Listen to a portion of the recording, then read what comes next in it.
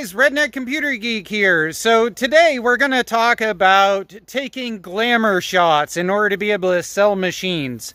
Now, you need to think of the tractor as you are modeling the sale of it. I mean, it doesn't matter whether you're selling a tractor, whether you're selling a car, whether you're selling a trailer, whether you're selling her body on Instagram. It doesn't matter. You need to take glamour shots. Now, here's a description of a machine that I'm working on and about to go and get up for sale. And I'm going to show you the way that I see pictures posted versus the way that I take pictures in order to post.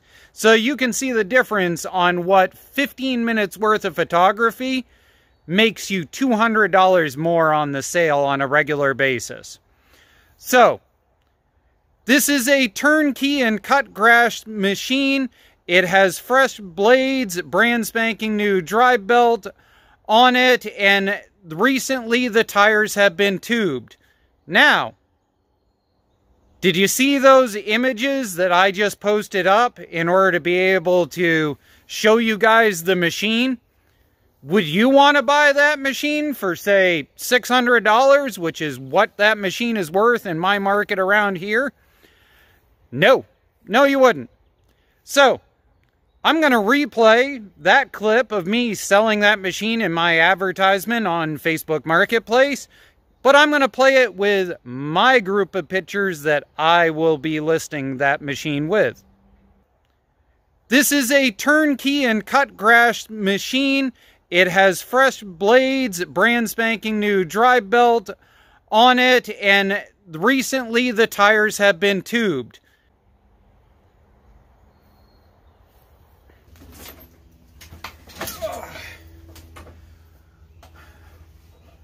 So there we go. There's some basic things and stuff like that. And I want to close this out with a for love of grass, don't do this. Do not wash it and take a picture like this.